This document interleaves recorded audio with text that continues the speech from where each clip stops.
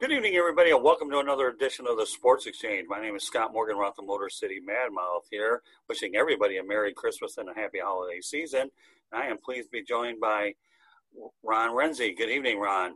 Good evening, Scott. Pleasure to be here, as always. And Ken Breslauer, long time no see, just a few weeks ago, right, Ken? That's right. Good to see you again. Yeah, it really is. So, hey, what better time to talk motorsports here during football season to let people know that, hey, motorsports is a beautiful sport. And I got to tell you that I know that there were always 4 or 5 major sports, but I always put obviously football, baseball, and hockey. And auto racing has become my 4th, and the NBA, or AKA the NDL, the National Drama League, may make it to the 5th or the 6th. And I don't really care about the NBA. So when auto racing cracks my 4th, then you can tell you that I love anything connected with motorsports. I've really had a lot of fun working with you, and I know we have a lot of things ahead. So that's good to hear. I mean, you're in a good spot. You know, we've got so much great racing in Florida, especially. You got NASCAR and IndyCar and sports cars and so forth. So it's a big sports segment here in the state. Sure. Well, I got to tell you, earlier this month, for my dad's 80th birthday, my dad took my wife and I over to this place called the M1 Concourse, which is located in Pontiac, Michigan. They call it the Champion Motorsports Speedway. I was talking to my nephew, Brandon, about it, and him and his younger brother, Brock, like to go ahead and race around that track a little bit. And I found it to be a very interesting place because it's like, lots of big heavy hitters are actually sponsoring a garage, and some of them are 2-level. One, they store cars at times on the bottom if you have a 2-level, and then they have a nice setup where everybody gets to hang out. And I was telling them, Brandon, one of these days, I'm going to have to drag you up to Sebring, and I intend to do that because this place is just unbelievable. And when I look at some of the tracks that I've been through over the years, some of the ones I've enjoyed the most are the Indianapolis Motor Speedway. I've seen a couple Indy 500s and a Brickyard 400 for that matter. And I don't know if you're familiar with Indianapolis Raceway Park.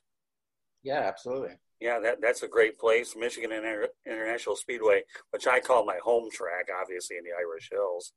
Phoenix International Raceway, Bristol Motor Speedway, Belle Isle when they were doing the Detroit Grand Prix. I'm sure you're familiar with that, being a road course guy. Martinsville, I ended up taking some laps around there on my own.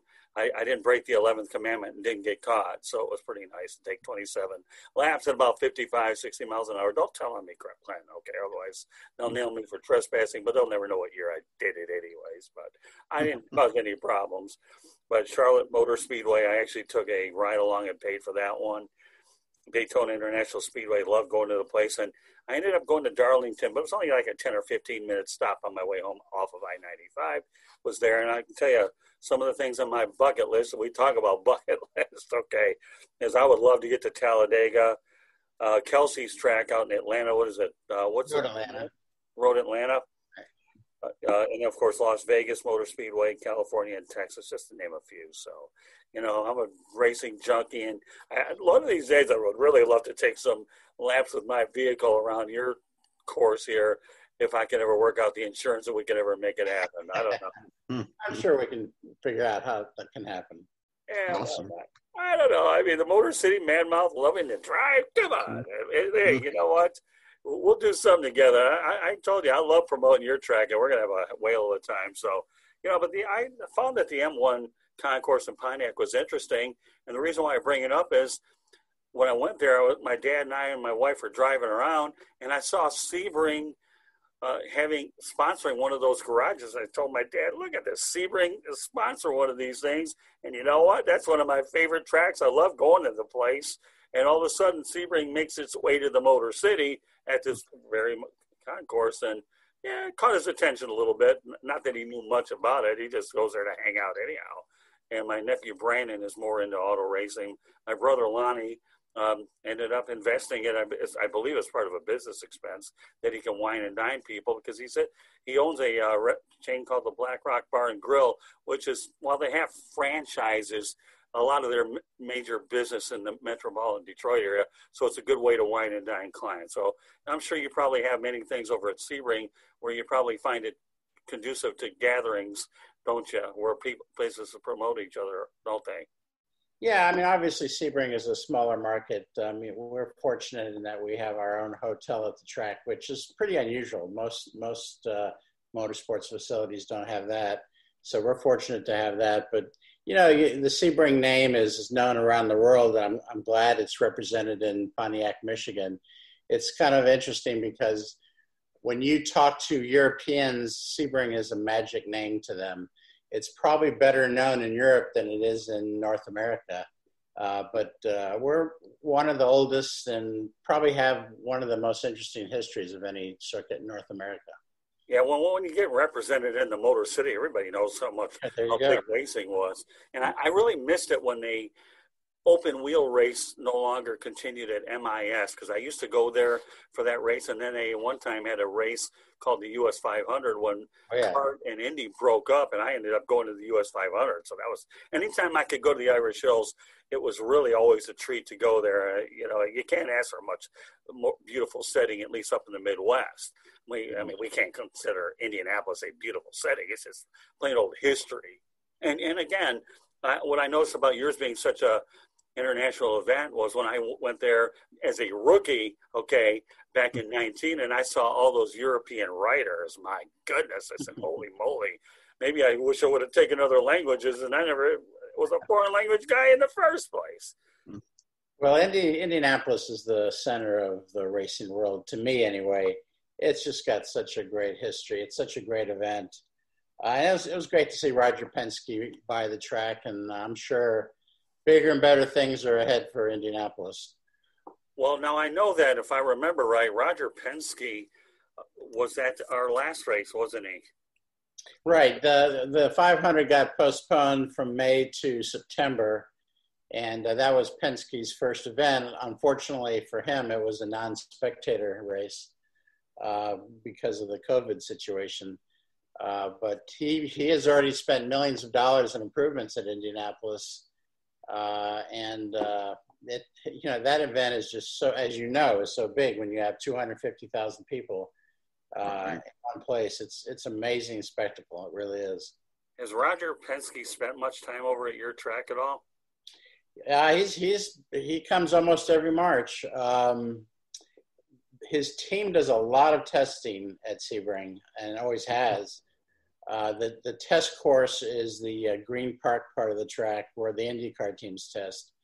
And Penske Racing has used Sebring for years and years as an important testing facility. Of course, they've been running the Acura team the past 3 years, so they've also been testing their prototype Acura. He's not with Acura anymore, effective next year, but the rumor is that he's going to be the official Porsche factory team when they introduce their new prototype in 2023. So Penske's got a long legacy. I mean, he drove at Sebring going back to, I think, 1962. Wow. So he's driven at Sebring, and he's won at Sebring 3 times as a car owner. Now, the turn that you're talking about, the hotel, is that turn 7 over at the hotel? Is that correct? Right. Hence, the name of the hotel is 7, which is the turn that it overlooks. We call it the hairpin. It's the same as turn 7. And it's a spectacular view of the track.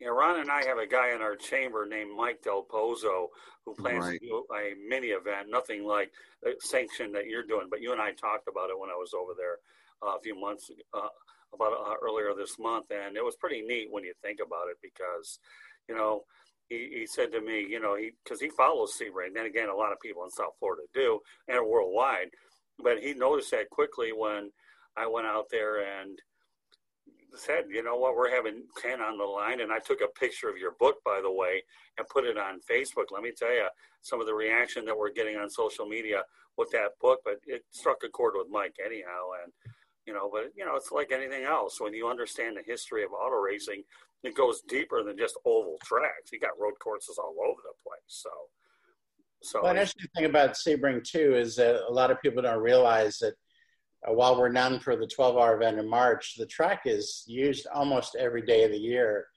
A lot of club events, driving schools, corporate events, but probably the biggest use is testing, private testing by teams like Penske and Ganassi and so forth. So it's pretty active over there all the time. Of course, the testing usually isn't open to the public, but Sebring is a very, very active place all year. Yeah, I mean, that's incredible. I mean, Ron, anything you want to add, Ron? No, I just think it's a beautiful facility. And I didn't realize until Scott and I were talking that it was used like 300 days out of the year, which I think is amazing. And that I was asking about that beautiful hotel. How far in advance is that booked for the 12 hours? Yeah, it's pretty hard to get a room there during the 12 hours. It's got 122 rooms, and I would say it's probably 90% booked for the next few years. There's always a couple rooms that become open because people change their plans and so forth. It's not cheap either, obviously. But it's a great facility, and we're just so lucky that we have that. It was built when Don Penn was on the track in 2000, and it's one of the many draws. Sebring doesn't have a lot of hotel rooms to begin with in the entire county, as a matter of fact. So it's nice to have our own hotel. Absolutely. What would you say the average room costs there for that event? There's half the hotel is trackside, which means you have a view of the track. So those rooms, I'm sure, are twice as much as the other ones, but I'm sure it's at least $2,000 or $3,000, and for a 3-day event. So it's not cheap. Well, on an average, not including COVID, but pre-COVID, how many fans would averagely attend on the 12-hour race? Well, NASCAR, when we got acquired by NASCAR in 2012, they ended public announcements of figures. They don't allow that at any other track. Okay. So, and I don't even know. If you've been there, it's pretty obvious that there's a lot of people there. Promoters also have these grandiose figures that they release, and we're not into that.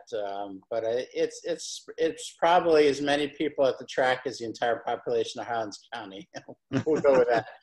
That's a lot of people. That's funny. All right, Ken, why don't we go ahead and recap the 12 hours of Sebring? You told me during that, which was a great race. That you had 6 Indy 500 winners. Did I hear? Yeah, we had a great field. Of course, I guess we need to backtrack and say that the race was scheduled for March as always, and was postponed till November, and it ran November 14th as the finale of the season for the International Motorsports Association.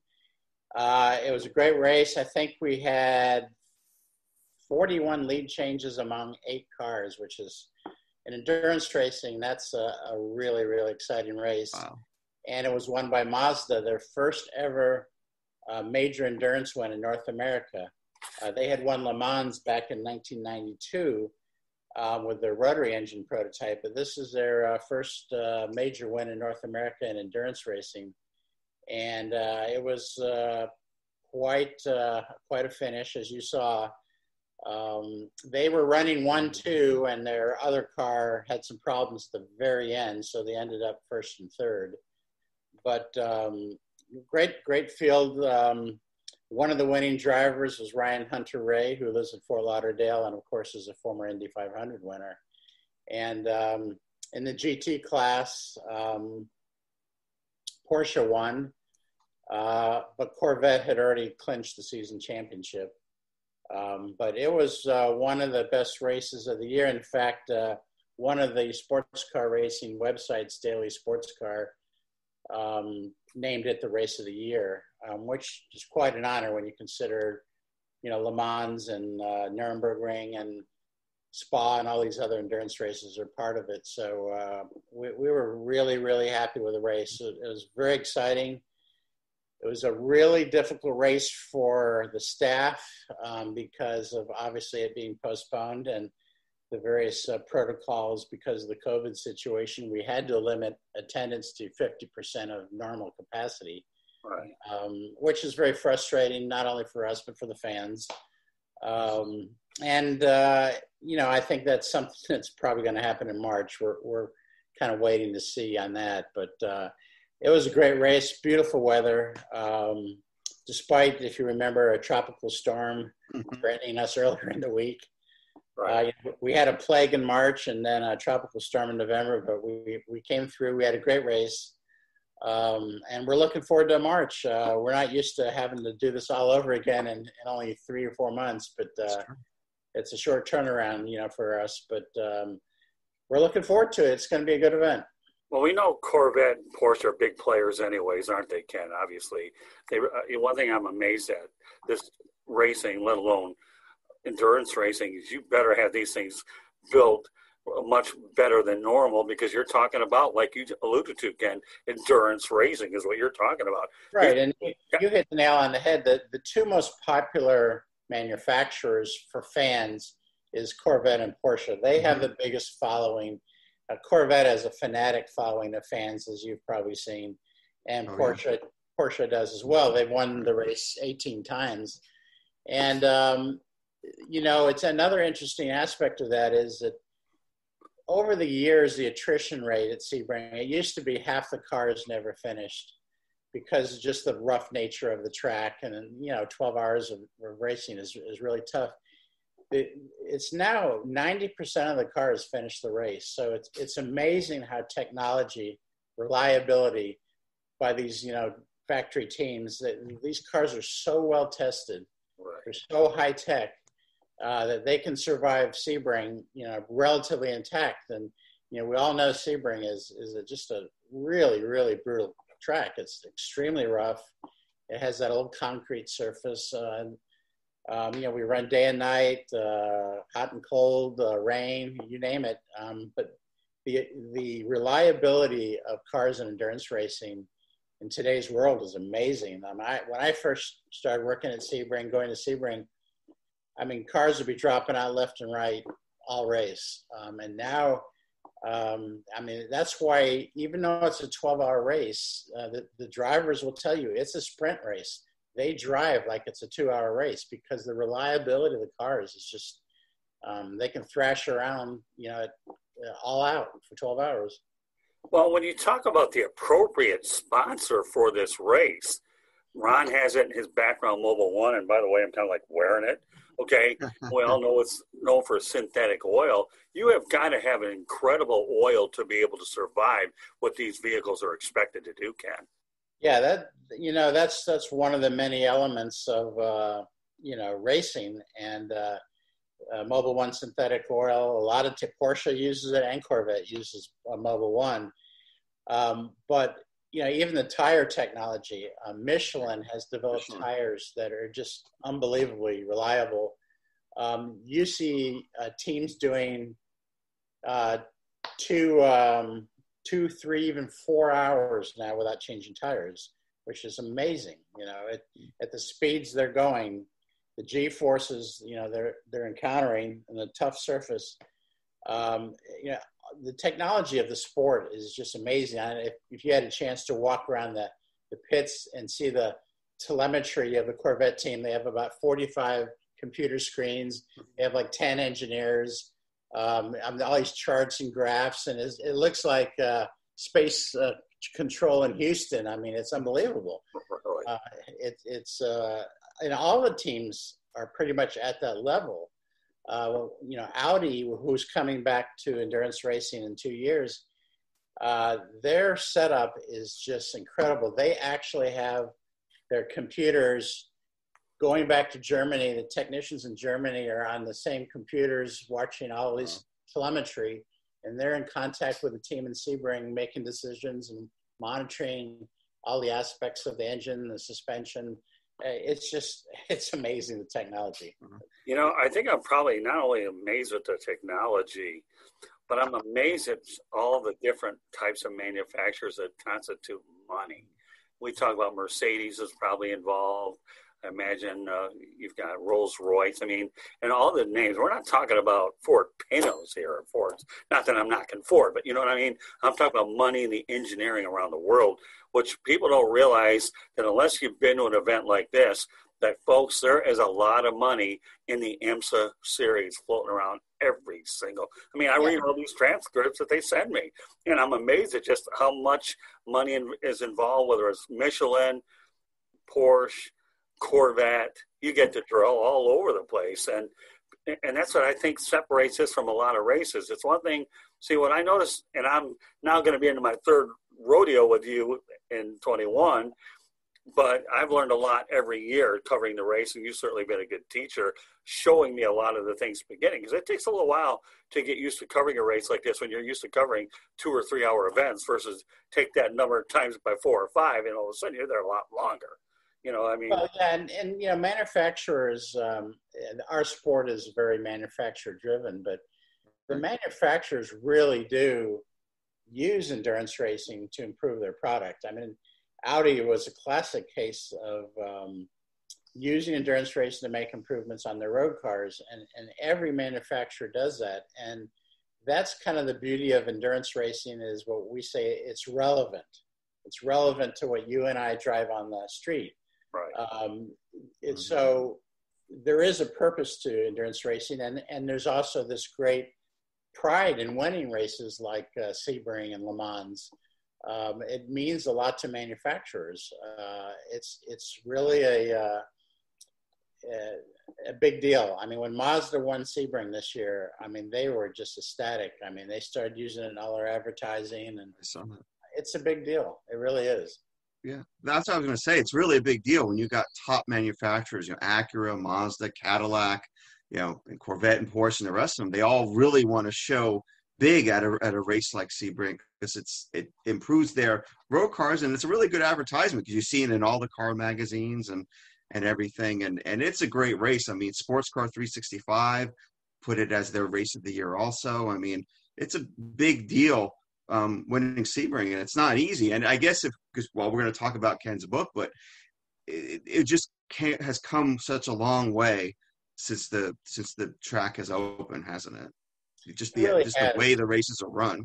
Absolutely. It's so much more professional now. I mean, even back in the 80s and even the early 90s, there was a portion of the field that was what we call weekend warriors, you know, guys that are kind of amateur who would run in the race. But now every team from top to bottom is just totally professional. The drivers are just top-notch drivers. And I mean, you walk through the paddock and you see the rigs, the setup, the transporters. It's a serious deal now, and it really is a way for manufacturers, as they say, to improve the breed. And that's why, you know, in NASCAR, fans tend to follow drivers. They're a fan of Jimmy Johnson or Dale Earnhardt Jr. or whoever. In endurance racing, they're fans of manufacturers. They'll go root for Corvette or Porsche or Lamborghini or whatever, BMW, whoever. And so it's a different mentality. The fans of endurance racing are really devoted to the car they drive or the car they aspire to own. So it's really a different mentality.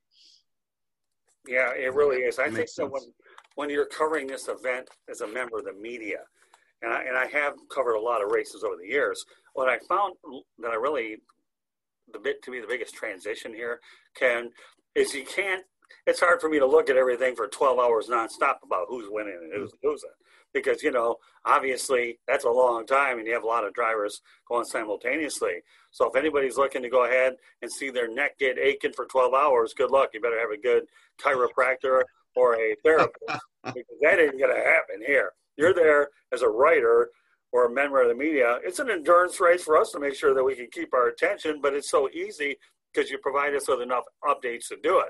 But from my first time there and that tent that you had, and then you put us up in that press box setting the second time, you know, you see it so much differently, you know, depending on where we're going to get put every year, you know. And so if anybody's looking to go to this race, don't treat it like a regular standard race here where you're in and out 2 or 3 hours. You better be thick-skinned mentally here to be able to endure 12 hours, let alone all the stuff early, the practices, the qualifying, everything that goes with it. Yeah, it's absolutely true. I'm sure Herb Branham has told you. He's a veteran of many Sebring races, and for journalists, it's an endurance race too. It's a hard thing to cover when you have a 12-hour event and it ends pretty late at night. A lot of people are on deadline and so forth. So it's a challenge. It's a tough event, but imagine the 24 hours of Le Mans covering that. I mean, do you sleep or not? I mean, it's a some journalists stay the whole time. It's a tough thing to cover for sure. Well, whether I get an opportunity at the Rolex 24, if I can't get around there, my goal is at some point, now that you brought it up, is to cover a 24-hour race somewhere. Doesn't have to be Daytona, somewhere. And I realized getting through 12 hours isn't easy. I need to challenge myself for another 12, and it'll probably take me a week to really recover. I'll be delirious, but it'll be a great delirious feeling. It will be a great experience, though. This isn't like a woman having a baby going through labor. I mean, I realize I'm never going to experience that unless Bruce Jenner or Caitlyn Jenner do. I'm just kidding. Sorry, I had to throw that out there. Well, imagine though. I mean, you've got a little bit easy. Imagine all the photographers who are out on the track. Yeah. All kinds of weather. And we've had some years that are rain and cold and whatever. So it's a challenge for photographers. And it's a challenge for pit crews. They don't have any opportunity to rest. They have to be ready at all times. So it's tough on everybody. The engineers, the drivers, the pit crews, the journalists, the fans. They can do other things. And as you know, they're known for partying at Sebring. So they keep themselves occupied. And for all those ladies listening to the broadcast, by no means am I ever trying to downplay the significance of you having a kid going through an endurance race and come up with another. So I want to make sure I set the record straight. So, I'm not looking to offend anybody on this level, and I have to set the record straight so nobody could find 10 different ways to give me hate mails or emails. It's just the idea that endurance is whether you're in labor with a kid or the labor of love covering motorsports for 12 hours, let alone graduating to 24. But I will get around to one of these days covering a 24-hour race. I don't care if Daytona or ever. I am going to do it, and I know, Ken, if there's a connection that I can do it, I'm sure I would hope that I'll get your help to try to pull it off, right? Somewhere. Yeah, we'll supply plenty of coffee for you. How's that sound? Oh, that sounds good to me.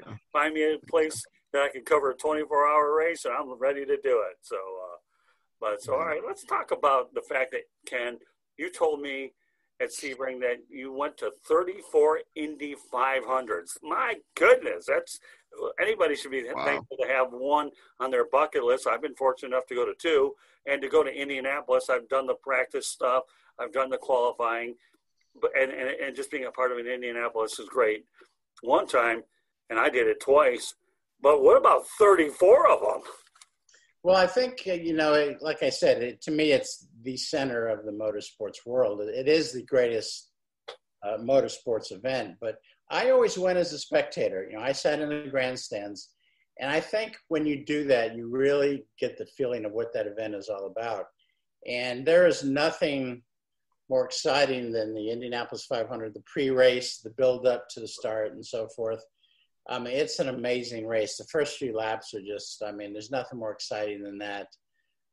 It's interesting because the first time I went to Indianapolis, I think it was 1975, and I have to be honest with you, the city of Indianapolis itself was the biggest dump I've ever seen in my life. Really?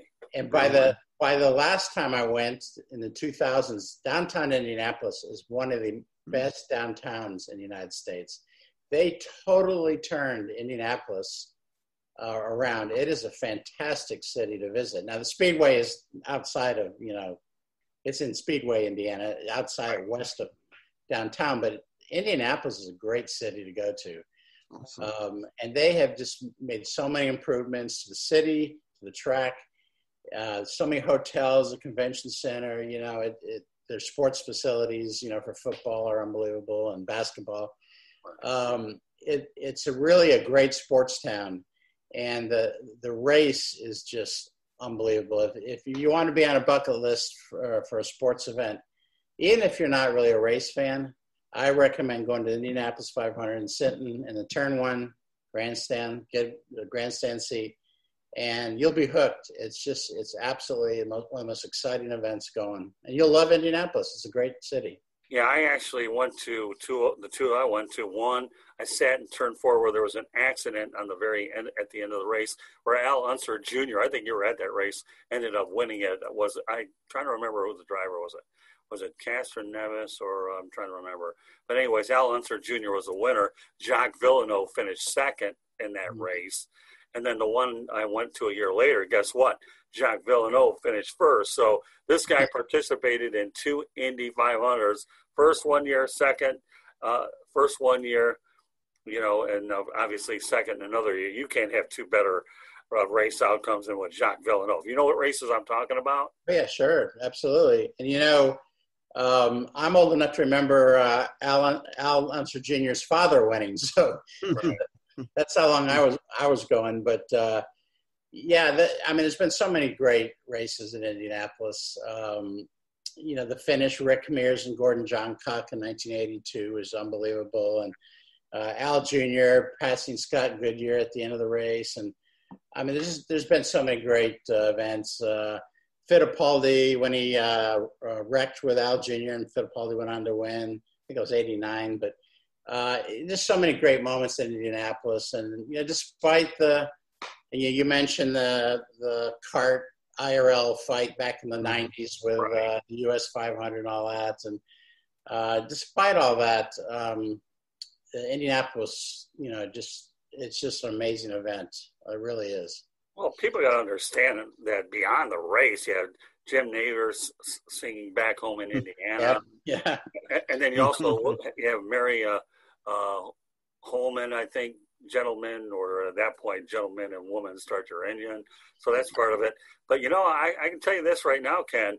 The 2 years I went, the Indiana Pacers were deep into the NBA playoffs. So if you think there was a lot going on at the track, how about the fact that you got downtown Indiana with the Pacers doing well deep into the playoffs? Then you have the race. And to make matters more interesting, when we talk about Indianapolis, I ended up doing an Indianapolis Raceway Park dirt track that same weekend. So I got a feel for what racing was like in Indiana when you put it all together. It's just unreal. Well, yeah, funny story about that. In Indianapolis one year, I was downtown. I got up early and I was walking around, and I went around a corner and ran right into Van Gundy, who was coach of the Knicks at the time. And the Knicks were playing the Pacers that night. It was like the night before the Indy 500. And it was like the conference finals or something. And there was Van Gundy. And we just walked into each other, and I knew who he was. But, it's a cool place to go. Like I said, if you're if you're not really into motorsports, but you just want to go to a cool event, I highly recommend it. Well, Florence Henderson did a dynamite job with the parade as well. I think she used to make that a regular occurrence there as well. So it's unreal. So, all right, let's go into NASCAR a little bit. NASCAR drivers, you said you've had some over at that track, and now Jimmy Johnson is going from NASCAR to the Indy circuit. So he'll have 14 races, half the workload. But do you, at one point or another, Ken, foresee Jimmy Johnson competing on your track? Well, it could happen this year. We haven't heard anything of his plans beyond Daytona. The team he's driving for will be at Sebring. So we're hoping that Jimmy Johnson will be part of that at Sebring. Since he's not racing NASCAR anymore, there's not a conflict. Right. So, we certainly hope to see him. We've had the NASCAR drivers compete there in the past. Michael Waltrip raced there a couple years ago. And a few years back, Bill Elliott and Ricky Rudd were driving a Mustang in the 12 Hours of Sebring. And they were leading until near the very end in their class. and they ended up losing to another Mustang driven by Bruce Jenner, who, as you alluded to a little earlier, is no longer Bruce Jenner. But so we've had some interesting people driving that Sebring. I could only imagine. So one of my co-hosts that does fantasy football, Ken Ryan Schoolroot, I do happen to send him updates from IMSA because, I got on the Daytona, I got on the NASCAR mailing list. IndyCar hasn't been cooperative in terms of sending me transcripts, and I really don't worry about it. I figure, well, hey, I got a great venue to promote if you don't want to do it. There's plenty of room for IMSA and NASCAR, and again, they're both great media distribution partners, and I'm loving every second of it. And they're the same company. They're owned by the same company, so we're like a sister company to them. Well, that's cool. So Ryan was telling me, because he's becoming more interested in reading these releases. Again, I'm trying to force feed him this stuff. But the one thing he pointed out to me before we did a broadcast was, I'm amazed at how many drivers come from, whether it's Formula One, whether it's NASCAR or IndyCar, end up winding up on the IMSA circuit, whether they don't have a sponsor or whether they don't have a ride, but they make a nice smooth transition come to IMSA, and as a result, they found a brand new home. Do you find that to be pretty true or accurate? I think so. I mean, you probably remember in 2019 when Fernando Alonso, who was an F1 driver, he won the WEC race on Friday. A lot of drivers from different disciplines end up in endurance racing or vice versa. And it's kind of interesting if you look at the history of Sebring. Back in the 60s and 70s, there was a lot of crossover. AJ Foyt, Mario Andretti, Graham Hill, all these drivers from Formula One or NASCAR or whatever would run endurance races. That was just, part of their regular schedule. Well, as other forms of racing became more specialized, and sponsor contracts usually prevented drivers from doing that, because they would sign a contract to do a series, and they couldn't go into another series where there's conflicting sponsors or whatever. But now you're seeing it kind of go back again to how it was. So as you mentioned, you're seeing a lot of F1 drivers, NASCAR drivers, even drag drivers going into endurance racing. It's a good tool or publicity thing for us. Endurance racing, there's usually 3 or 4 drivers per car. So it's good to see a mixture of different disciplines represented in a car. But we certainly hope to see more of that. Jimmy Johnson is one of them. We'd like to see some other drivers from other disciplines come over and race with us eventually. Yeah, amazingly enough, when I think about Formula One, I think about IndyCar, I think about NASCAR, the 3 of the ones that I'm most familiar with before I got involved with IMSA, which I think is the best thing I've ever done, because I really love the sport and I'm passionate about it. I really, really am. And as am I. It's a great sport. But I think what's interesting, the one thing that I really missed was IROC. Remember the International Race of Champions? Sure. Yeah, that was a great series. I think, again, though, I think that is a example of sponsor conflicts. I mean, the IROC actually started with Porsches, and then it ended up, I think, with Camaros and Trans Ams. And some drivers had exclusive deals to drive only Ford or Porsche or whatever, and they couldn't drive an IROC car. So it's just, one of those things that sponsorships, unfortunately, are a driving force, and it's just a reality of professional sports. So I think when you talk about drivers, Ken, overlapping a little, 2 that come to mind or 3 actually. You have Robbie Gordon, you have Tony Stewart, and wasn't the other one John Andretti? How they used to do the double dip between the Indianapolis 500 and then the Coca-Cola 600. And it's amazing how these drivers are able to do that. I mean, you go from one venue to another. Well, to me, so I think that sets up a lot of what you're talking about the crossovers, but try to do that doubleheader in one day. And that Memorial Day weekend, you're probably running on fumes. Maybe there is a pun intended with that. But those guys were unbelievable. You're right. And John Andretti, he did Indy cars and sports cars and NASCAR and also drag racing. He's one of the few who also did drag racing. Now, he just passed away last year. And but he was a really, really, he'd drive anything. And that is sort of the legacy of like Mario Andretti and AJ Foyt. They raced everything. Andretti and Foyt are the only drivers to have won the Indy 500, Daytona 500, and 12 Hours of Sebring. And that's pretty amazing when you think about it. They're three totally different types of races, right? But they won them. Well, Robbie Gordon and Tony Stewart are junkies anyways. These guys here, hey, listen, if I were 20, 30 years younger and I could do it, I would certainly do it. I wouldn't think twice about it. I run my own endurance race. Every time I travel all across the country, everybody thinks I'm crazy. And I apologize for nothing if I am. It is what it is. But I can appreciate a lifer at any sport, Ken, whether it's auto racing, baseball, whatever. Once you're in this thing, there's no way you can really ever get out of it. You're hooked and you're an addict. So once you're hooked, you're hooked. As Ron Renzy will find out come March.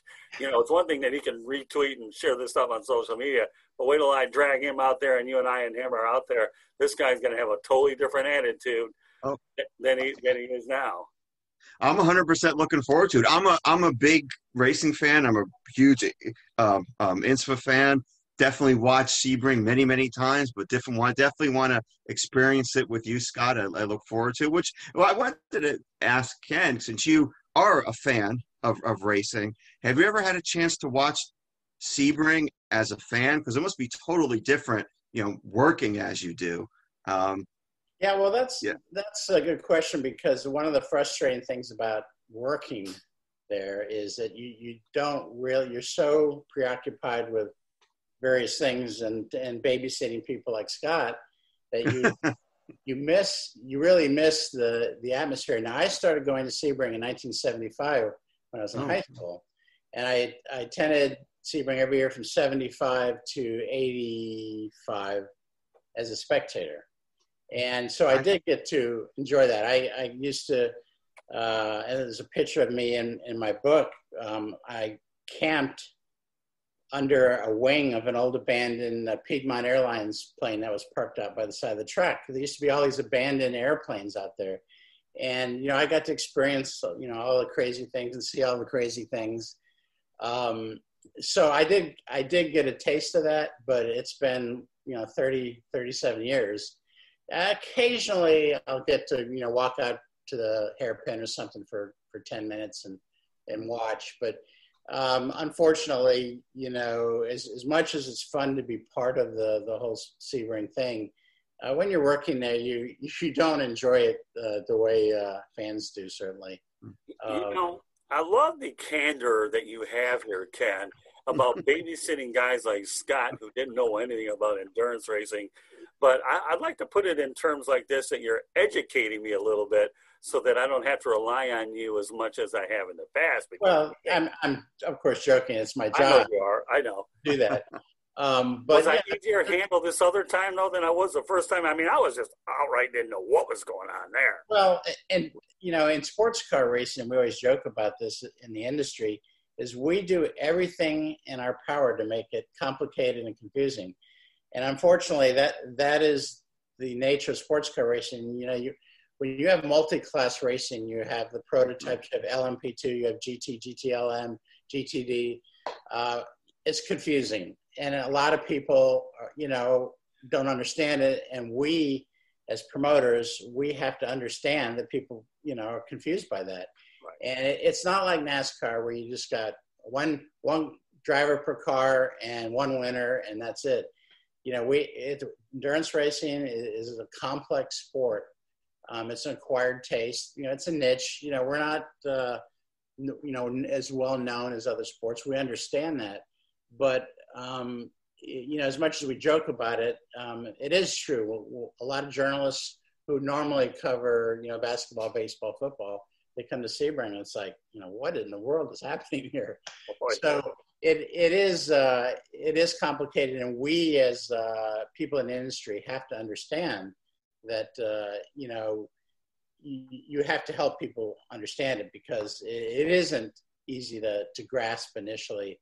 Even if you watch it on TV, I've noticed this, that they'll start talking about different classes and who's leading and things without really explaining, well, what those classes mean, and why is this car in this class and this car isn't in that class. So, it is a more difficult sport to understand. But all that aside, one of the beauties of endurance racing is that most of the races are events. Mm-hmm. They're this big festival carnival with people and things going on, and you walk around to the different parts of the track. You don't sit in a grandstand and just watch. And it's like Sebring is known, they call it the Woodstock of auto racing, and that's what it is. It's a party, it's a race. It's you got all these campsites, and it's a really different experience. I make no bones about it. In 2019, I was as raw as you can get. But because I had you there, I had Kelsey Miller there. You two guys gave me the biggest, I hate to use the word crash course in a sport that uses the word a little bit, but unfortunately the analogy is appropriate that I had to take a crash course and I had to learn it on the fly. You're right. I was used to a different kind of racing. But I'm telling you, once you understand the concept, and by my third time doing it, I'll probably become less dependent on you. But it doesn't mean I won't ask questions. But I just love doing it anyway, so I don't even care how we do it. We can joke around about all you want. But don't tell that to the average individual who seeing it for the first time that are kind of confused. In fact, let me give you an interesting example. For Super Bowl 33, when I covered the event for the first time, I was in awe of the event. And I had Lee Remmel, the longtime PR guy for the Green Bay Packers, and Mike Murray. When they saw how my eyes got big and everything that was going on, I got lectured by both of those guys saying, you better calm it down, man. I know you're excited to be here. And we're talking about the Super Bowl at that time, Ken. Yeah. And I got 2 separate lectures over this, and I admit I deserved them, so I make no bones about it. But once you relax and you assert yourself in that situation, you know what you're there. You're there because you're a professional. And when you're in an environment where you are a professional, the fan stuff goes away. Now it's all business, like you talking about. Right. But it's a different animal, I think. But as you do it more often, like anything else, you certainly become a lot better at it for sure. And like I said, I'm very thankful that you had enough patience with me at the beginning to spend more time with me when I know you had a lot of other people that you had to help out. But, again, at least back then, and I always will, I make a real strong commitment to covering an event. I don't mess around. And I won't. Unfortunately, we're handicapped because we couldn't do videos this year because of COVID-19. But that doesn't mean the coverage landscape, when we do it again, based on what happens then, will be a lot more interesting, going forward. Absolutely. But you were so patient. I was so proud of you. It was unreal. And Kelsey, because I feel better about it now, though. And again, don't think that all those releases that I've read from IMSA, that I've educated myself on the fly to understand it a lot more. But the average individual, it'll take them a while to grasp this concept. Because you're right. Well, you're right about that, Scott. It takes a while to grasp, but I think the beauty of endurance racing and for IMSA with the 4 classes, once you learn it, you're hooked. It's one of those things where once you learn it, you go, this is really cool.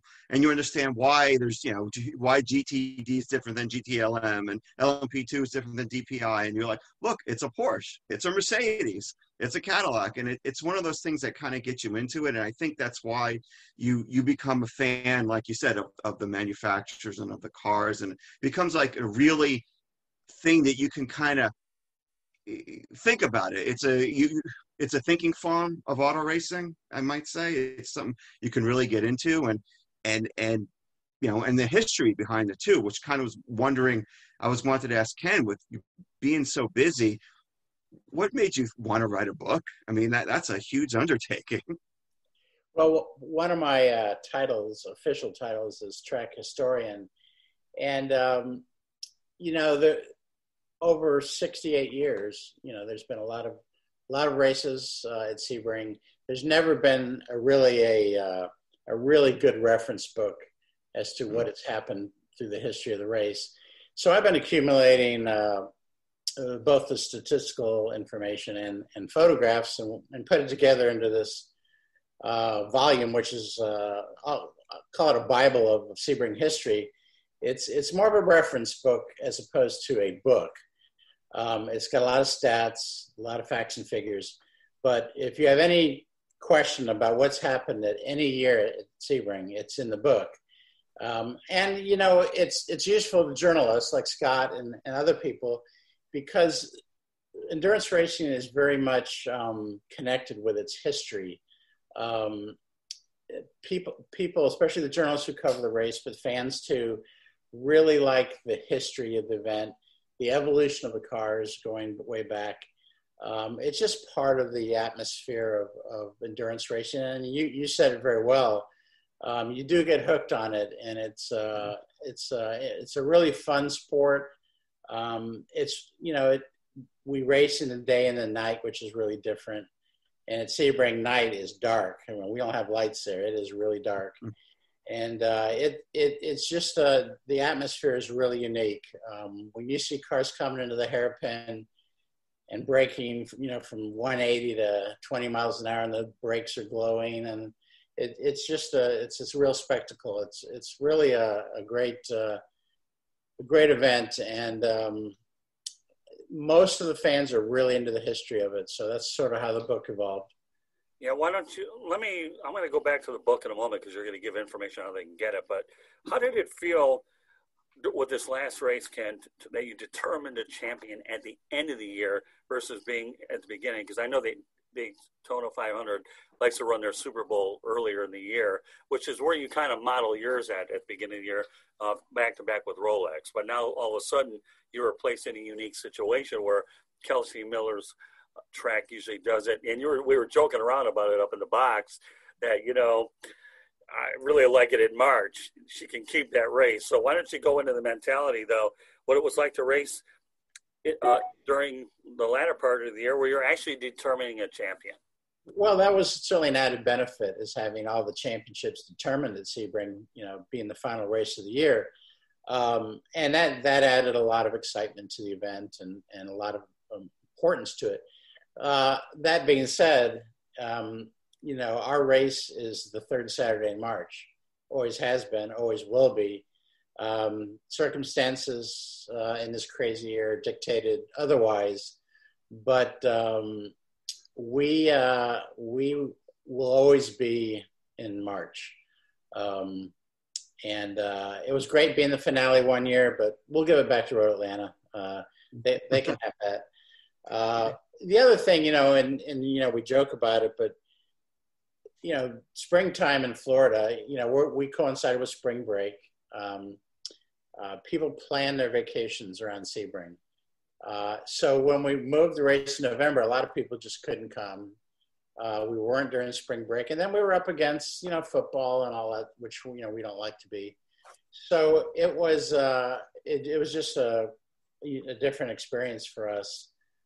As it turned out, our TV package was fantastic. The entire 12 hours was live on NBC Sports Network, but 3 hours were on NBC Network, which is the first time the race has been on, the actual NBC Network.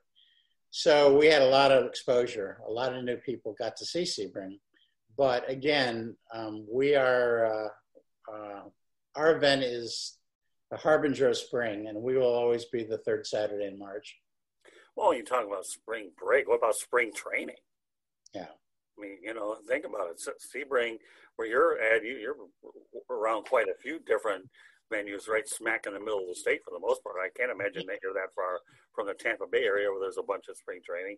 And now Palm Beach County has a few of them too. So when I first started at Sebring, as a media director there was the only professional sports teams in Florida were the Miami Dolphins and the Tampa Bay Buccaneers. That was it. Yep. There was no Heat or Lightning or Magic. The sports scene has totally changed, as you know. Florida is you add in the golf tournaments and the tennis tournaments, NCAA playoffs start right at Sebring weekend. Right. It's very competitive market. So there's always competition and so forth. But again, it's in the business, we call it date equity. We are always the same date, and people work around that date. They know that date. All the travel, they plan everything around that date. So you can imagine how disruptive it was this year to tell people, hey, we're going to run in November this year. So it was a difficult situation. A lot of people had to make a lot of sacrifices. But, we did what we had to do. And if it happens again, we'll adjust. I'm sorry, Ron. Go ahead. I can only imagine, though, Ken, that the last race of the year, you're determining a champion. And I know you get a lot of fans anyways, but just say you had a full deck, a lot of fans last race of the year. The electricity involved for this race is one thing, but I would think it takes it up another 10 notches, knowing full well if you're at full capacity championship weekend, because I've covered races out at Miami Homestead as well. And I think that at Miami Homestead's another track that I used to cover too. So can you imagine, though, a full track, okay, in November, championship on the line at Sebring in terms of electricity? Yeah, no, it was a good experience. I'm not saying it's not something that we didn't like, because it was added significance to the event. Right. But again, from a promoter standpoint, from a logistics standpoint, we always will be in March. That's just what we're about. And Ken, how was it running? Because you also ran the sprint race in the summer, which is a very unique event for Sebring. How did that go? And is there any possibility that you guys can do a second race in the future, like after March, or is that kind of a one-time thing? Yeah, the July race was certainly a one-time race because of all the rescheduling because of COVID. We announced a few weeks ago that in November of next year, we will be having our first 24-hour race. Really? Yeah, it'll be the Creventex series, which is a series for GT3 cars. And it's run in Europe, and it's run at the track in Austin, Texas before. And we are going to have that event for the first time. So that's going to be our first 24-hour race, which I'm looking forward to. Exciting. But again, the 12 hours is our brand. That's our race. That's the big show, and always will be. I think in the distant future, you may see a NASCAR race, not the big Cup Series, but maybe Xfinity or a truck race at Sebring. But sports cars will always be our specialty. Let's put it that way. Yeah, and because it's such a fantastic event. Do you see what are your predictions of any changes when the LMDH cars come out? Do you think it's what do you think about that whole situation? It's the Porsche and Audi have just announced they will have LMDH cars, and Acura probably Mazda, and Peugeot and Toyota have already announced hypercar, which is kind of similar, but it's a European version. So the quick answer is by 2023, when it really kicks in, you're going to see an incredible field of manufacturers and prototypes. I think the next 2 years, it's sort of a lame duck year because, everyone's building the new cars. But it'll still be some good events. But in 2023, it's going to be spectacular. Well, you just set up, Ron, my 24-hour event with Mr. Breslauer. I'll be out there. Now I'm really getting the itch. So get ready, folks. Ken and I have a lot of projects ahead of us. And I'd like to see how I handle the 24-hour, although at least I won't be in the dark, literally, about understanding it. Now it's just a matter of being able to know that I can stand it.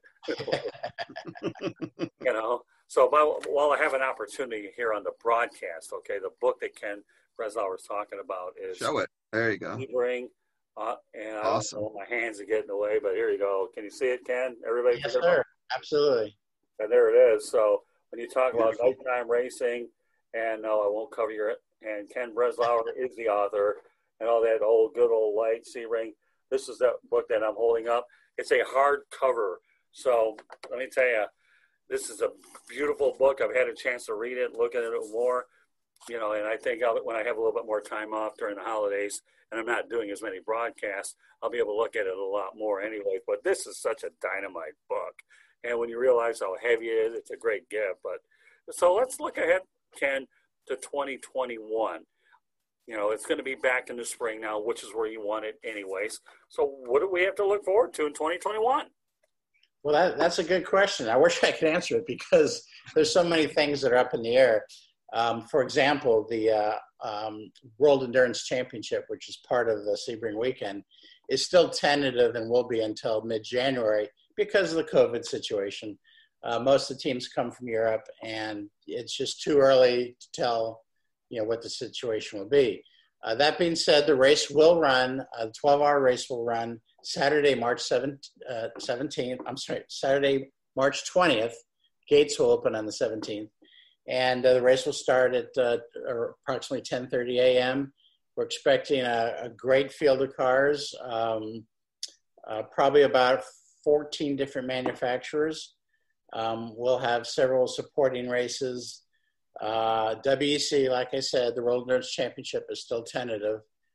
We certainly hope they'll be there, but that is not definite yet.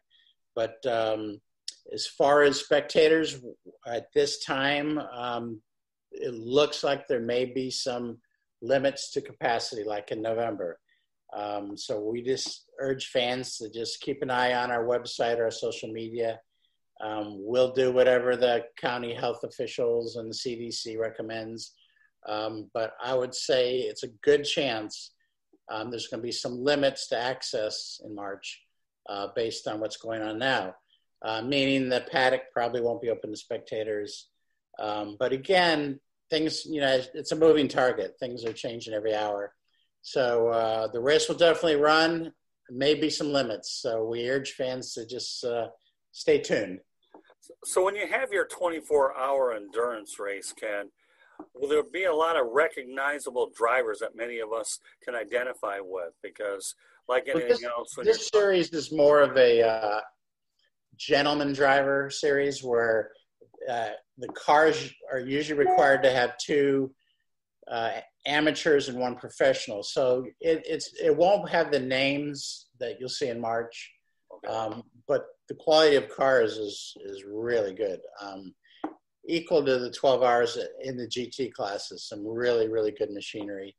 There'll be a few names that you recognize, but basically this is more of a gentleman's series.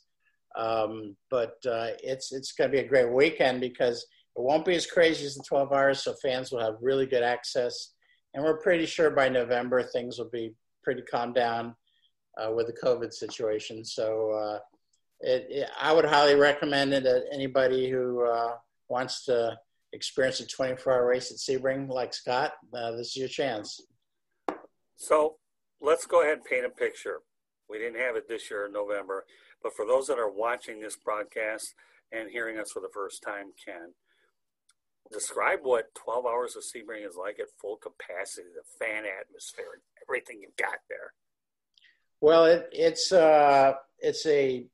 the track is a 3.74 mile, 17-turn track. It's a former air base, so it's very flat, but there's not 1 inch of green space. By the time all the motorhomes are set up, all the spectators have their camping areas set up, it is packed. Like I said, it's kind of an eclectic crowd, hardcore race fans, hardcore partiers. It's just you'll hear 10 different languages spoken, very international crowd. It's really, really an interesting experience.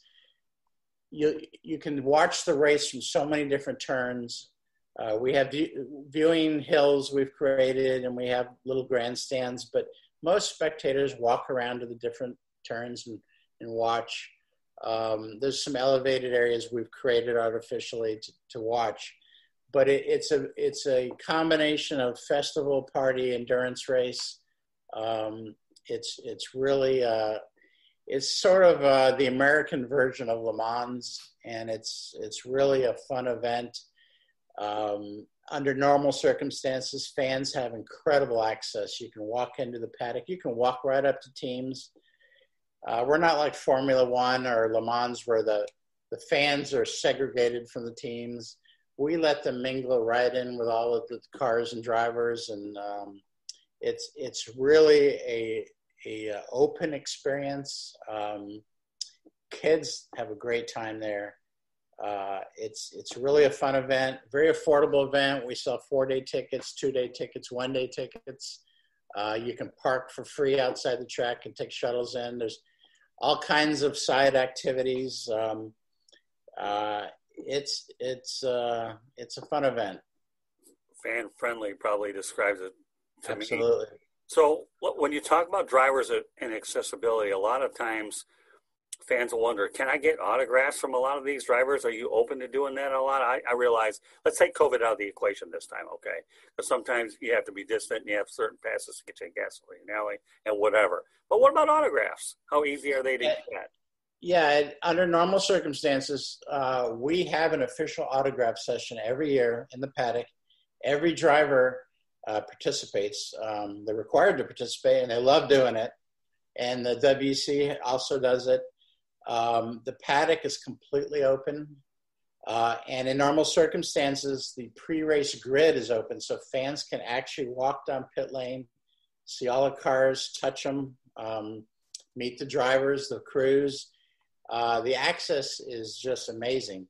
But, of course, we have to say that that access is probably going to be limited again this year, hopefully for the last time.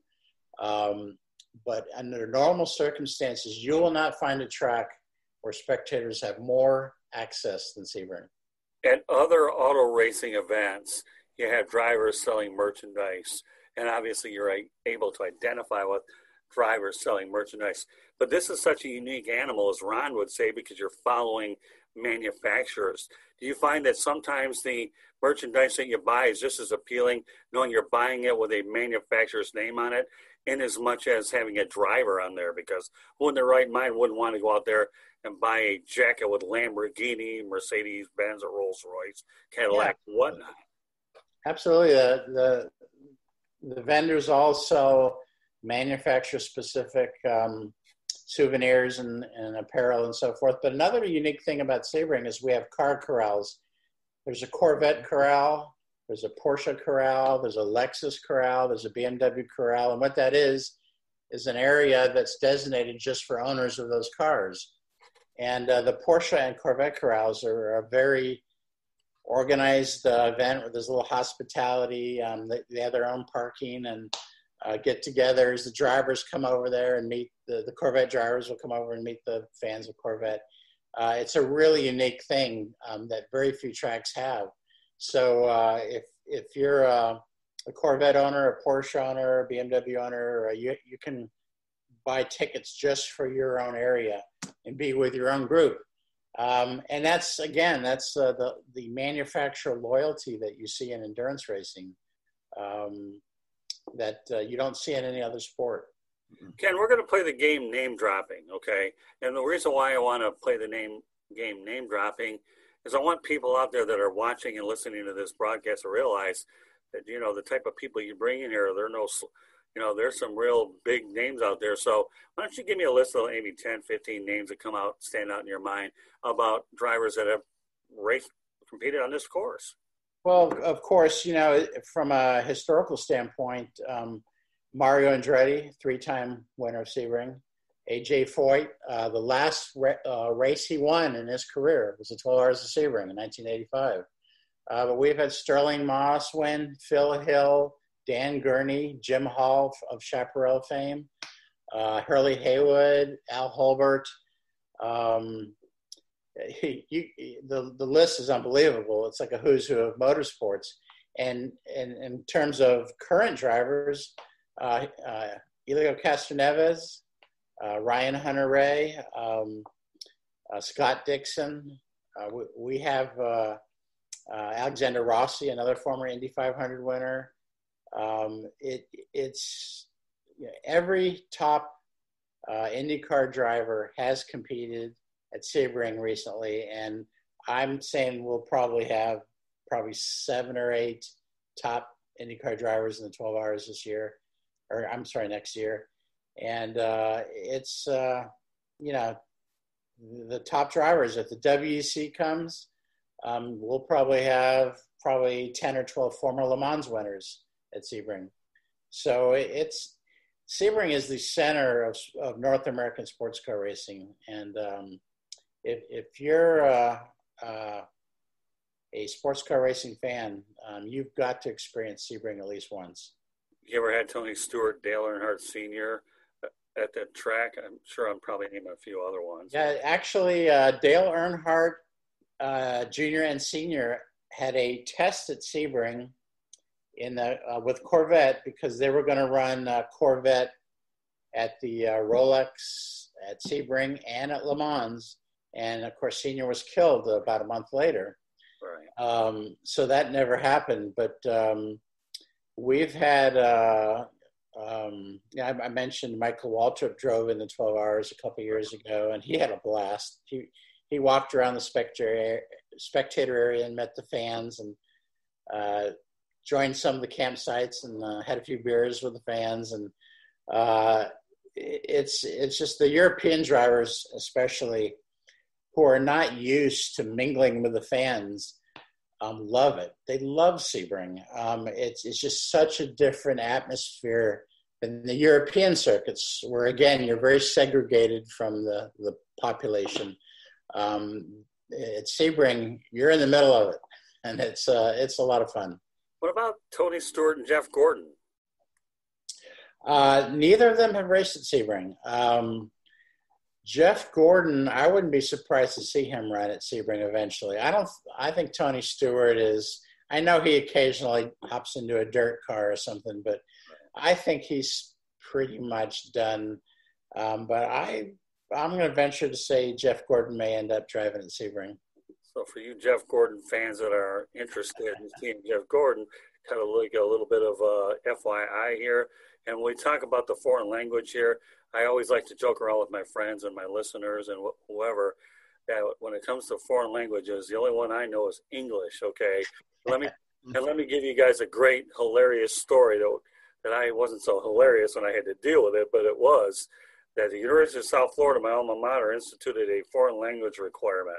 I knew about this about a year in advance. I knew that I never got past Spanish in high school because I ended up back in woodshop every time I got into a foreign language class. So where did I go? I went back to a shop class. There's no way I'm going to get this. So, it's like, hey, a kid goes ahead and they leave home and, I got to go back to mommy and daddy, which at that point, shop was mommy and daddy. How much I work with my hands. Of course, back then, my mouth wasn't quite as established. Although I got to tell you, I've been in broadcasting and media since 1979. But to make a long story short, okay, I decided to take a sprint car race through the curriculum. And let me tell you, I went ahead and got 25 credits in the last 8 months to get the heck out of there. This was no endurance race. And I beat the foreign language requirement by August of 1986 because I didn't want to feel like I was dealing with Welcome Back Connor and I'd be a sweat hog. You was collecting my money. And as a result, I'd never get the heck out of there. So, I love endurance racing. But, I don't know how I handle interacting with a lot of your European drivers, although I probably might not. I don't think I did too bad when I talked to a few of them. Well, I think I don't know of a single European driver who doesn't speak fluent English. So you should be okay. Now, when I've been over to Le Mans 3 or 4 times for the 24 Hours of Le Mans, and there'll be a lot of people who don't speak English over there or don't want to speak English. But I would say most of the drivers that race in our series, the international drivers, speak pretty good English, so you should be okay. So who's that driver that thought I was a little long-winded? Was it Curran, I think? Eric Curran? Huh? Eric Curran, who won last year? Oh, yeah. No, we had a good time. We actually connect on LinkedIn, but we had a good time. But, I was one of his longer interviews at the end of a race, so I can imagine if I probably taxed him a little bit too longer. But, hey, don't get me wrong. He was really a super nice guy. Again, I'm a rookie here. Didn't know how long an interview could be after 12 hours, by the way, of racing. But, it is what it is. But, again, your drivers are such candid, polite individuals that they understand what it takes to promote a sport, and they're willing to go out of their way to make sure that they, make a good impression of themselves, but represent the sport in a very good way. So as we talk about the book Sebring, there's one big major question I have to ask you, Mr. Breslauer. Where can you get the book? The best place to get the book is just go to the Sebring website and click on merchandise, and it'll come up. You can also go to the merchandise site directly, which is Sebring PX, like Peter X-ray, SebringPX.com, and you'll see the book right there. And that's the easiest way to find it. It's not sold on Amazon. The only place you can get it would be at the Sebring merchandise site or on Etsy.com. Very good. Ron, you have some other questions? No, I just want everybody to buy the book because it looks really exciting, and I look forward to reading it, and look forward to and I just thanks Ken for taking the time, and you have a lot of knowledge in there. Well, I appreciate it. I always like working with you guys. Scott's done a great job covering our event. We joke with him, but we always appreciate the coverage, and and he's treated us well, and we're looking forward to having him back. So you know what you ended up doing? You just talked yourself into another broadcast about this 24-hour race. So now you're getting two for the price of one, Ken, just so you know. Got the 24-hour race, which, I have every intention of getting to that one. I don't know whether my wife can handle it or if she's going to find me if she's able to even get there. And, of course, I'm going back with Ron and my wife, for the March one. So just give me more reason to stoke a fuel inside of me, and anything can happen. I mean, my goodness. I mean, come on, seriously. I put auto racing in the Major Four. Sorry, NBA fans, don't mean to burst your bubble, even if it's opening night, opening weekend. But we're not in auto racing. We're not about drama. We're about some heavy-duty stuff, and good stuff. When I had an auto racing broadcast in Arizona many years ago, in Phoenix, when I worked out there, and I was working with PIR a lot, there was this age-old question: are motorsports drivers considered athletes? So I've got to ask you what your take is on that, Ken. Would you consider that much drivers are athletes? Well, especially endurance drivers. The very nature of the name of endurance racing. But I'll tell you something interesting. All the factory drivers, Porsche and Lamborghini and BMW, those drivers go through the most rigorous training you can imagine, physical training. And they all, during the off season, which would be right now, they all have to go to essentially a boot camp, and they have some serious workouts. And they're all just, super, super fit athletes. This isn't like the 60s where you have, AJ Foyt, who was a little big. These guys are serious athletes. Almost all the factory teams require it now. And not only that, they go through a very serious training from a PR standpoint, dealing with the public, dealing with the media. They, as you just alluded to, they represent a manufacturer. They represent a sport. And they are all taught. There's no dumb question. It's their job to work with the public and work with the media. So, to answer your question, absolutely. Now, all these kids, and they are kids, are great athletes. It's a requirement. Plus, the sim racing, the simulated racing, when they're not physically training, they're on these simulators driving for hours. They can sit at home and drive at any track in the world on these simulators. And that's some serious stuff. It's not a video game. It's serious stuff. So the level of fitness on these guys are really, really good shape. Yeah, amazingly enough, you talk about sim driving. Long before auto racing got back going again because of COVID-19, you saw a lot of sim races going on during that period of time. So for a lot of you folks that don't know much about sim racing, I'll tell you what, it took on an entirely different meaning here during COVID-19 until you get to the real thing, so to speak. So don't take it lightly. these motorsport drivers here, there's more to them than meets the eye. I mean, what they have to do, it's one thing to think that they do a pretty good job during a shorter event, but then take it many, many hours, and holy moly, you got yourself a real unbelievable situation. So, like I said, Ken, to me, anybody, it'll take them a while to appreciate it, but once you get this sport, you are definitely hooked. And so now here we are, Christmas Day is just 2 days away. Are there any ticket specials or things on your book that people might want to take advantage of during the holiday time, or is it everything mainly straightforward pricing? No, I appreciate you asking that.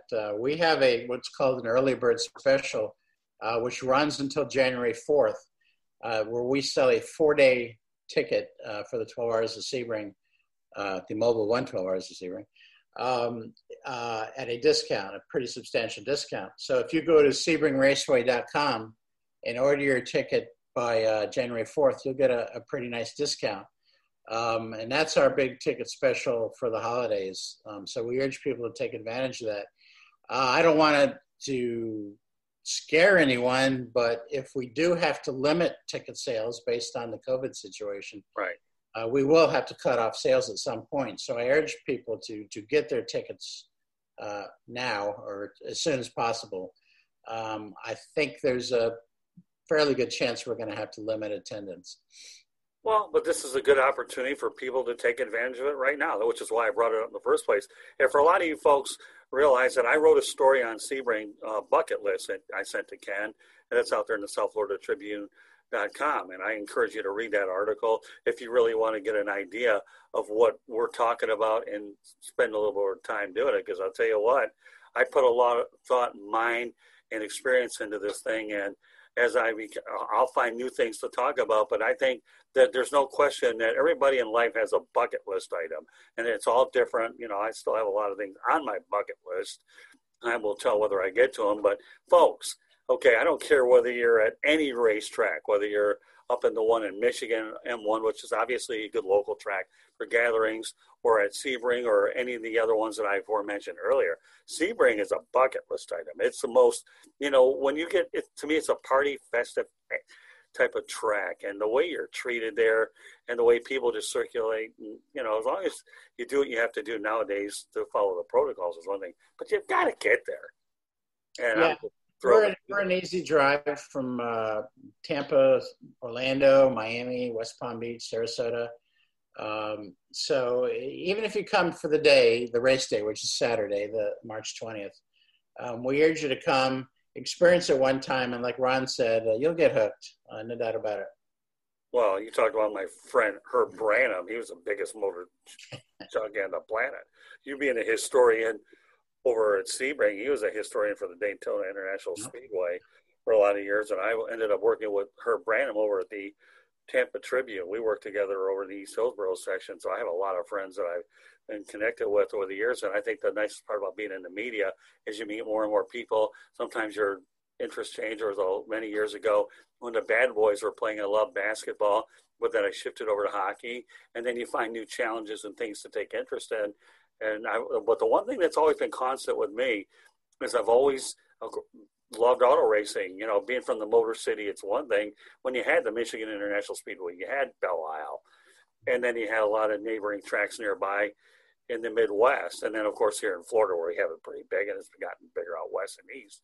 It's just unreal. But what an incredible event that you have. So, folks, if you get anything out of this broadcast tonight, because I would encourage you to take a pencil and paper, because you're not going to get it all in one listen, or listen to it 2 or 3 times. You got plenty of time during the holiday to listen to this show a couple of times and make plans to get to Sebring. Are there any particular airports for those individuals, if they want to fly into, that are most recommended, Ken?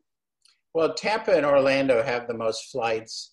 As far as logistics, the closest airport actually is the Sarasota Bradenton Airport. It's only like an hour and 10 minutes from the track, but it's a lot more difficult to get flights, in and out of there.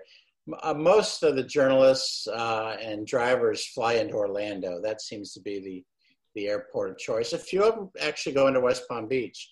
But if you're fortunate enough to have a private aircraft, then you can fly right into the track because, of course, we're right adjacent to Sebring Regional Airport. which doesn't have commercial traffic, but is a really nice airport. And a lot of the race team owners, drivers do fly in, right to the track. So fans, there you have it. Lots of ways to get to Sebring. All you got to do is put it on your mind to do it, whether you get there this year or hopefully in 2022. When Ken said there'll be a lot more activities going on, this is how you're going to get there. It's a great historical track. And let me just, before we end the broadcast, I do want to put the cover out there one more time, if I may. And this is Sebring. The author is Ken Breslauer, okay? And I encourage you to go out there and get the book. It's definitely a collector's item, and it's an item that every sports person that's connected with auto racing. Are some of the drivers that you mentioned, are those names listed in this book as well? Absolutely. In fact, in the back of the book, there's an index, alphabetical index of every single driver who's competed at Sebring and the years they competed. And if you just skim through there, there's some amazing people that have driven in Sebring, not just drivers like Walter Cronkite drove in the 12 hours in 1959. Of course, Steve McQueen almost won the race in 1970. If you remember the Smothers brothers, Dick Smothers drove several years at Sebring and won twice in his class. A lot of interesting people, actors and politicians and journalists. It's a lot of history there. Well, I can't wait to get somehow, some way. I can't wait to drive around this. As if you got me cranked up even more. Anyhow, now I got the itch to get on that track, and I really need an itch. No, come on. Where there's a will, there's a way, and I'm sure we'll figure out some sort of stuff to do it when the situation presents itself where it's all safe for everybody involved. But you know what? As always, it's great to have Ken Breslauer here on the Sports Exchange. Well, my name is Scott Morgan. We're at the Motor City Mad Mouth, coming from the Motor City, obviously, dealing with the guy that's involved with motorsports. And, of course, the newest rookie, Ron Renzy, on the broadcast. So this is his second rodeo with you, with the first-time visual. But, what an incredible broadcast we've had tonight. And I hope that everybody can go out there and take advantage of these specials to go to Sebring, or at least put it on their bucket list at some particular point. So, Ron, any closing thoughts? No, I just had a great time. Thank you, Ken. I did have Ken, since you talk about endurance, how many times do you have to make the trip from West Palm to Sebring? Well, starting next year, January, I'll probably be over there a lot, a couple times a week. But during the off season, I can work out of the house, so it's a nice gig. Yeah, for me, actually, it's 2.5 hours from Deerfield Beach all the way up to Sebring. And one of my moments where I need to go out there and take a vegging drive. And I'll tell you, I'm a very big power meditating drive, Ken, as you probably know by now. Well, Scott, always remember that there is an Amtrak station in Sebring about 2 miles from the track. So if you ever want to take a train ride, you can take a train ride.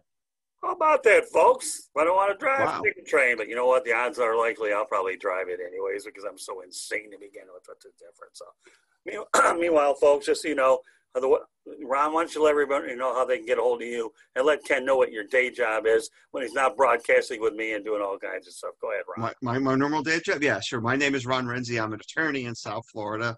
My firm is Wahlberg and Renzy in Coral Springs, Florida, handling appellate practice and commercial litigation. You can reach us at 954-757-1212 or at info@Wahlberg, WALLBERG-Renzy, RENZY.com, and on social media. Thank you, Scott. And been a pleasure. And of course, he's my assistant here, not only on the air, but he does a lot of other projects for me on social media that help the South Florida Tribune immensely. So we're glad to have him on our team. So Ken, why don't you get the honors to let people know how they get a hold of you? Well, you can reach me at Sebring Raceway website, K Breslauer at SebringRaceway.com. And on social media, Twitter, I do the Twitter account for the Raceway. So just message me if you have any questions or comments, and we'll get back to you. And I'm very proud that Ken, that you follow us as well. It means a lot because I want to always continue to make sure our relationship is nothing short of top notch, no matter how long-winded it get, how crazy we are.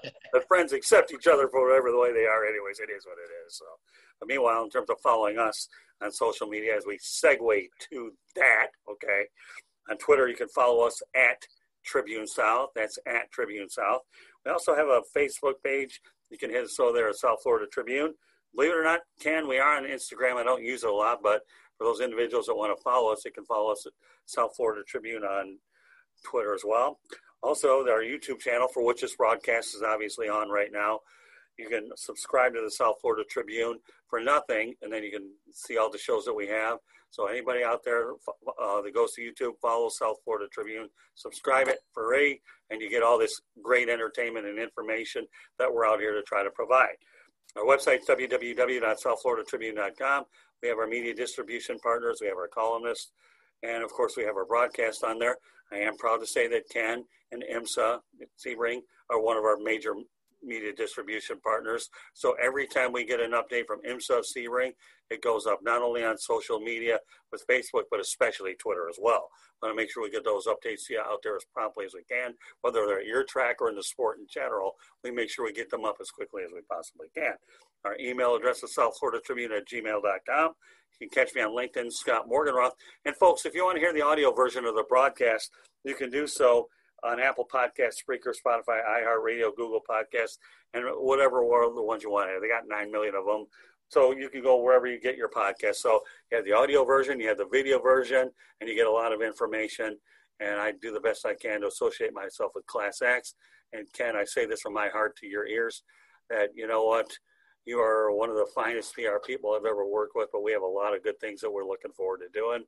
This is just the beginning, as we have over the last couple of years, and I'm very thankful to Herb Branham that I met such a class act like you that has the patience to deal with somebody like me. My pleasure. I appreciate it, Scott. So, all right. So, Renzy, why don't you go ahead and give the COVID message for everybody out there? Stay safe, social distance, wear your mask. And wash your hands. Yes. Yeah, we got to do all that business out there because it's the day that we have to do it. And I should say on behalf of Ken Breslauer, Ron Renzy, my name is Scott Morganroth, the Motor City Madmouth. Thank you for joining us on this edition of the Sports Exchange. More importantly, folks, happy holidays and Merry Christmas, okay? I know it's been 2020 has been a very taxing year. I only have 2 words for 2020. Good riddance, okay? I have a feeling I may be in the majority with that one. So once again, folks, thanks for joining us on this edition of the Sports Exchange, and we will catch you the next time. And once again, we're going to have a couple more dates with Ken Breslauer as we have more events to promote. Meanwhile, good night, everybody.